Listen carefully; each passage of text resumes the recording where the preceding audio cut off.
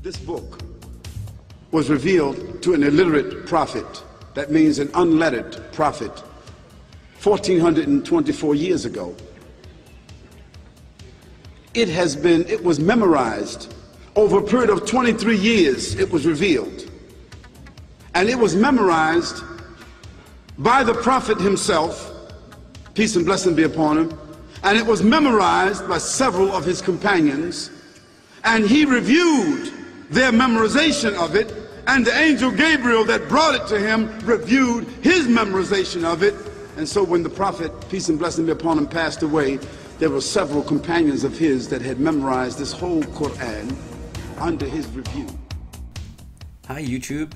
In this fourth video of my mini-series, I will continue looking at the claims the book called Quran makes, using textual criticism to show that it is a man-made book and not the result of a supernatural being sending down a ready-made text.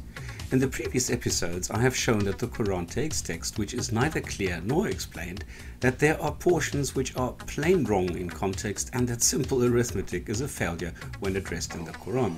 Today, I will be going one level deeper. For centuries, the Quran has been claiming that Allah, the God of Muslims, protects it. Muslims interpret this protect as protected from corruption, variance, alterations, and changes.